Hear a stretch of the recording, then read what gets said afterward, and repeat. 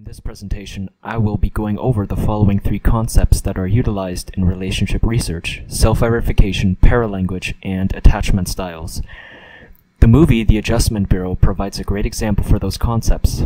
I have chosen this movie in order to discuss self-verification, paralanguage, and attachment styles, as well as how they relate to modern-day relationships. Directed by George Nolfi, The Adjustment Bureau is a fictional romantic thriller that focuses on the intense attraction between a man and a woman, both who experience various challenges in terms of their relationship. David Norris, the main protagonist played by Matt Damon, is a congressman campaigning to become the senator for New York. Then we have Elise Sellis, who is played by Emily Blunt. She's a professional ballet dancer who falls in love with David. Both characters elicit their own unique traits when it comes to their connection.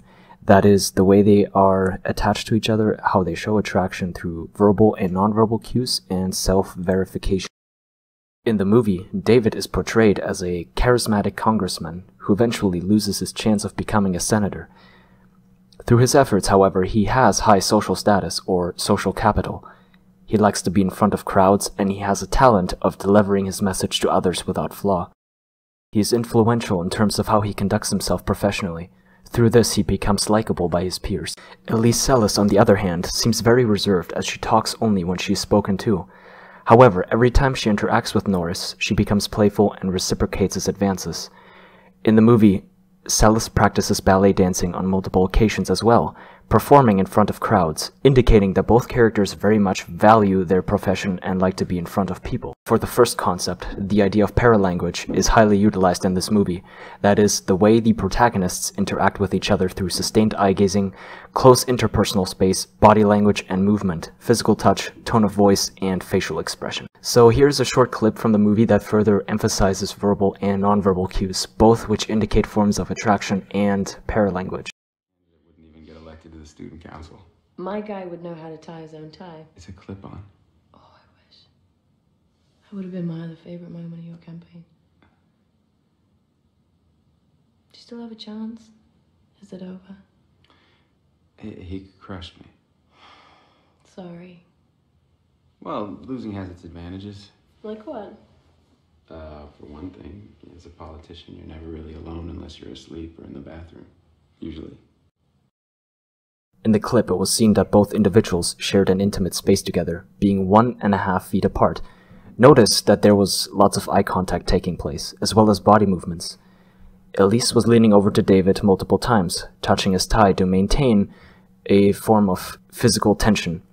She also elicited a physiological response, some heavy breathing taking place, and a change in pitch of voice. These verbal and nonverbal cues all relate to paralanguage. The second concept I would like to share with you today is attachment styles. Proposed by Kim Bartholomew in 1990, attachment styles are ways in which human beings connect to each other. In romantic relationships particularly, individuals may elicit an avoidant attachment style, which suggests that a person is either self-reliant and uninterested or even fearful of intimacy. In contrast, someone that craves intimacy may elicit a preoccupied attachment style, someone that is highly anxious to any threats to a relationship. Both attachment styles are highly relevant in this movie. Let's look further. Going back to the preoccupied attachment style, individuals here have high levels of anxiety of abandonment. The excessive fear of loss usually is a big indicator of someone with a preoccupied attachment style. Individuals may feel uneasy and vigilant towards any threat to the relationship. They become needy and jealous.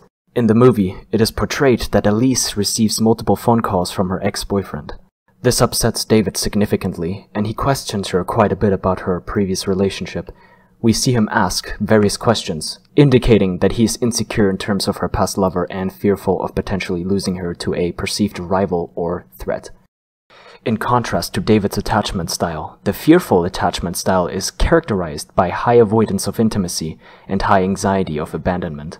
People with a fearful attachment style may want emotionally close relationships, but find it difficult to trust others completely or depend on them.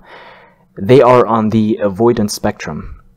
In The Adjustment Bureau, Elise is very hesitant to create a romantic relationship with David. She informs him that she was heartbroken before in her previous relationship.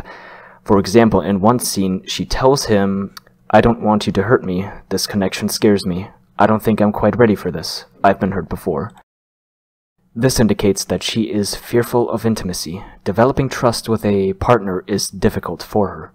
The last idea I would like to share with you is self-verification. It defines how people have an innate need to validate their self-concept. It is characterized by the desire to receive feedback by a romantic partner that is consistent with the way we view ourselves. In essence, we seek those who view us the same way we view ourselves. When people with a positive self-concept associate with others who compliment and praise them, they receive feedback that is simultaneously self-enhancing and self-verifying.